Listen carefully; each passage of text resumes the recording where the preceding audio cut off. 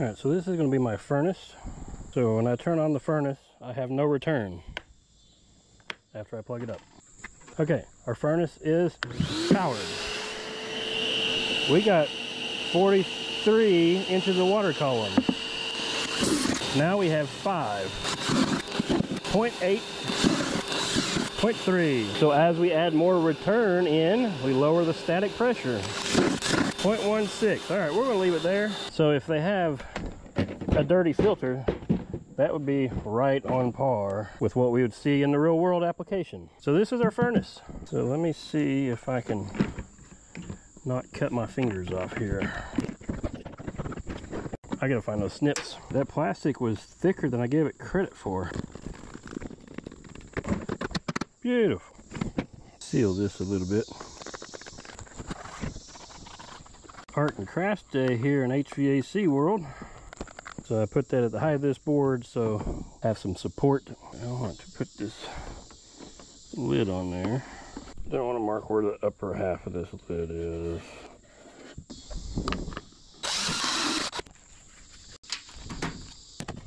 This is a piece of condensate hose. I want to feed this down in there, and right there should be good. This is just more to keep it from moving.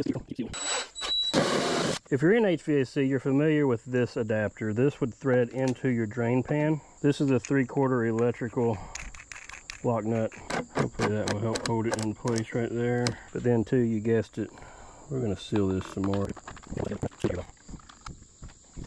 All right, so let's put our lid back on inside. Coming straight off of our male adapter, we typically just have a little piece of pipe. We're gonna seal this in there too. Where are we gonna find some water? As the air conditioner is running, it is making water at a pretty steady pace. Oops. All right, you can see the water is going in our drain. Once the water gets up high enough, we'll see it starts to come out the end of the drain. So normal drainage out our drain. But when the blower is running, we're creating a negative pressure inside this cabinet. Plug it back in, John. Try again. Negative pressure. Or, we need to move our boards over a little bit. Or 0.1, all right. We can move our boards in and out and reduce that a little bit. Let's say the filter is really dirty, probably gonna see a 0.2, there, perfect.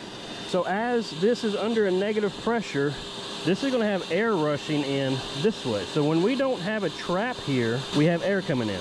So as I add more water, this simulates the air conditioner running and making more water. That's what's happening. And it's gonna run some more and it's gonna make some more water. And some of it may start to come out, but as you can see, that water level is well above where it would normally run out on its own. And in a drain pan, typically you've only got about this much space, so that water's coming back and it starts to splash, and it'll splash over the drain pan and start to get everywhere. So when the furnace shuts off and that negative pressure stops, then it's able to start draining. And the dirtier that filter gets, the more negative pressure you're gonna have. So we got a 0.9, let's see if we can, yeah, let's make it a 0.39. We've seen some really bad filters. The air conditioner's running, making water. So the water's trying to go out through gravity, but the flow of air coming in is great enough to pull that water back. And that starts to get more and more violent. And as we look inside there, we can see the water is high enough to want to come out. And when our furnace shuts off, it will all come out. All right, so we're about done. We're just dripping. All right, we're done. So now let's take a closer look at this. Let's mark where that water line is.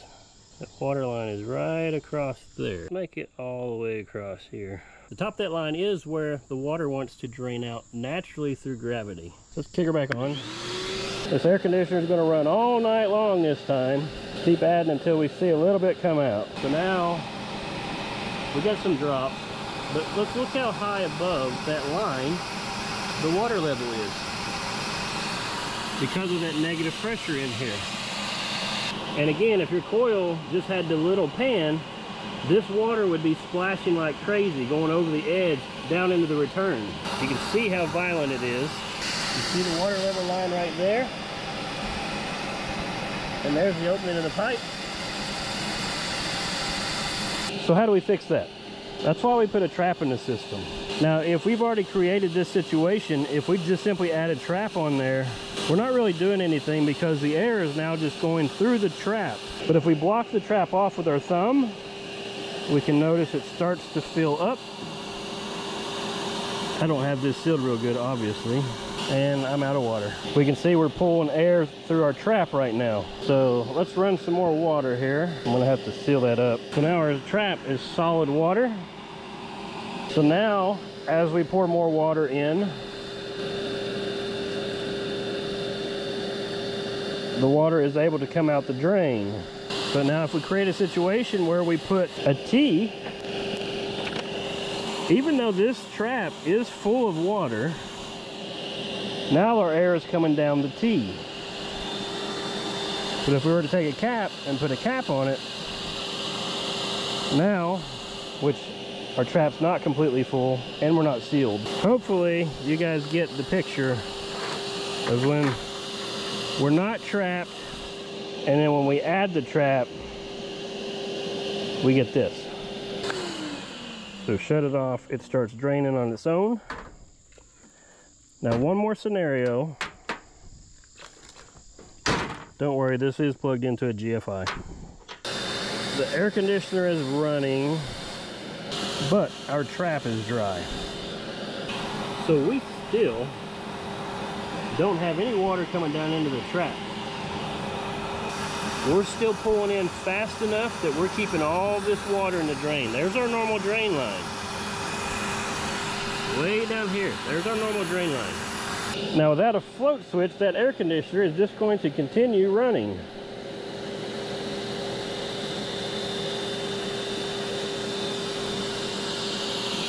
And now we got a little bit sloshed in here and we filled up our trap. So now you can see all that water running. I got a little bit of a leak right there. See if I can seal that leak. That looks better than some of the copper welds I've seen lately. Okay, so now that we're properly trapped, we didn't fill our leak up over there very good, but we can see we have water coming all the way out our drain. Now one thing we do have to be cautious of is when we create a second trap and we keep adding water. All right, so now we have a second trap. See the water? It's all the way over to here. We have got a second trap in here. So the pressure inside of here between this water and that water is actually higher now than atmospheric pressure. So it's actually pushing back on the water this way. So we're back up above the line again. So as your run is running across the attic and it makes some unintentional sags, you got to be careful about that. Now if we open this vent up, which I've glued it, if we open this vent up, then there would be no pressure here. It would vent out and that would continue to drain as normal. Or we can lower this back down and we'll see as it's coming out here, our line is getting back closer to normal.